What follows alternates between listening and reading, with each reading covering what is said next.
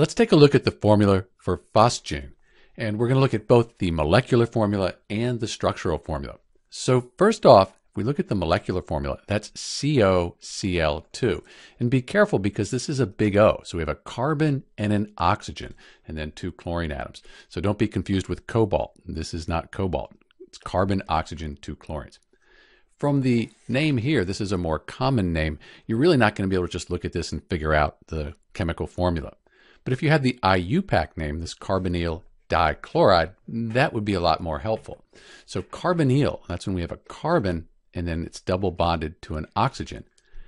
Dichloride means there'll be 2 chlorine atoms. And really the only place we can put them is right off to the side here. So this way the carbon has 1, 2, 3, 4 bonds, so it has its octet. And there'd be 3 lone pairs around each chlorine, and the oxygen would have 2 lone pairs. So this is the structural formula here for phosgene, also called carbonyl dichloride. If you wanted to overlay a Lewis structure here, that would look like this.